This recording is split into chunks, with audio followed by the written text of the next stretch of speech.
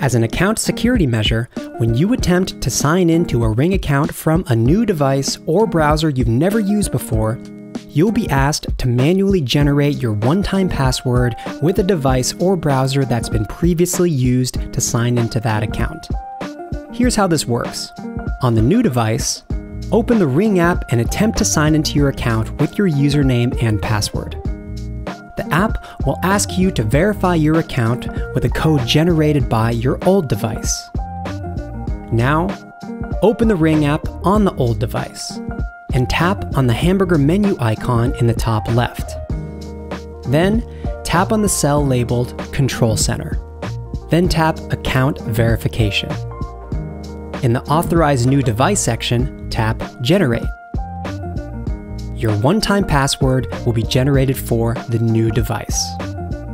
Now, enter the one-time password on the new device to complete the sign-in process.